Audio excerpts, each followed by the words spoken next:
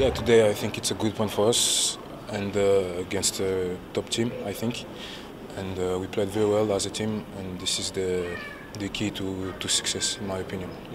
It was a new system with some new players playing in there, but we looked very solid from the start.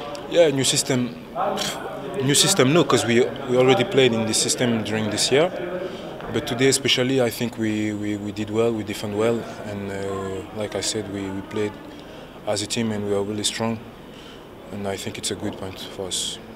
Especially against an opponent with a striker like Romelu Lukaku, who's been scoring goals for fun. They've been doing well, they're 7th in the league, but they didn't really give them many chances, did we? No, like I said, we were strong, we were solid, and we didn't let them the opportunity to score. So it's very good, and we have to keep going like that against the next game against Stoke City.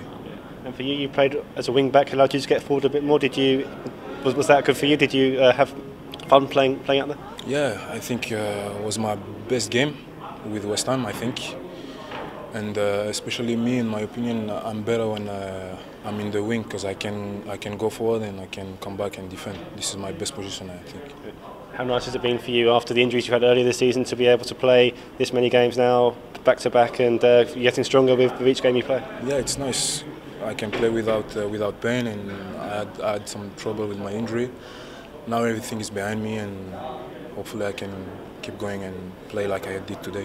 Yeah. And for the team, obviously we had that tough run up until Swansea, but since then we've had a win and 2 draws. Do you feel the team is getting stronger with each match recently? Yeah, I think the win against Swansea gave us some confidence.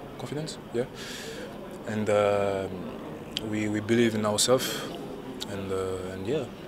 Let's keep going, let's keep going, and hopefully we're going to win the next game against Stoke away. Yeah. And this kind of performance against a team like Everton, who have been playing well, we've obviously got tough games to come, but does that give us, as you say, confidence to go on and play against the likes of Liverpool and Tottenham that we've still got to come here?